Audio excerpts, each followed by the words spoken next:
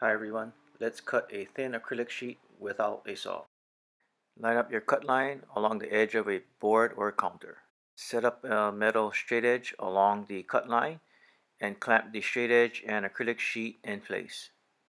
Using a utility knife with a sharp razor, score the acrylic sheet with 10 to 15 passes.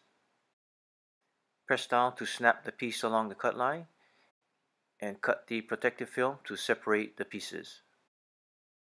Sand the cut edge smooth with a sanding block. And the acrylic piece is ready for use on your project. Please tap my channel icon to check out more of my videos.